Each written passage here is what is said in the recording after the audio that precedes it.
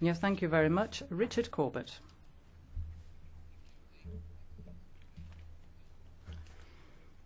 Oof. Anybody want a piece of milk chocolate? No, thanks. No, thank you. No? Don't spoil my appetite. Hmm? Don't spoil my appetite. Mm-hmm. Nation in this process.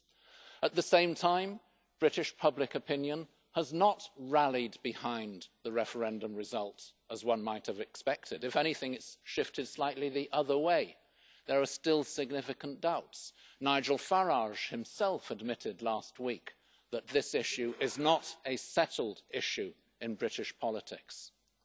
So in that context, many in Britain will have noted and appreciated the comments made by the President of the European Council just now, when he said that if Britain had a change of heart, the door is still open. Thank you.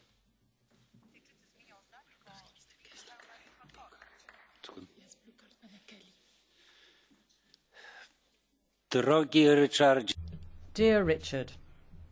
Dear Richard, Mr. Kelly is asking if you would accept a blue card. Bardzo proszę, panie Kelly. Please go ahead, Mr. Kelly.